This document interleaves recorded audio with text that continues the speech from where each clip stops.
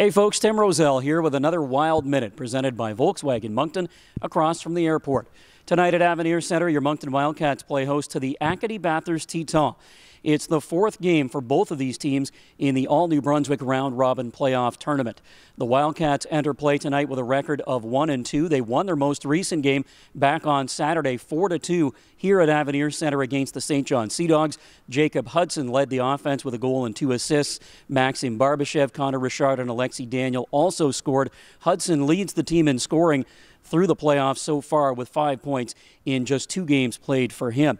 Now, the Acadie Bathurst Teton come in with a record of 2-1. They lost their most recent game. That was on Sunday, 6-2 in St. John. They got goals from Felix Antoine Marcotti and Matthew DeGagne in that one.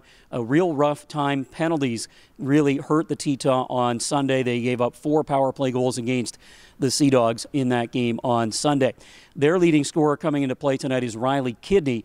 He's got a goal and 7 points through 3 games so far in the postseason.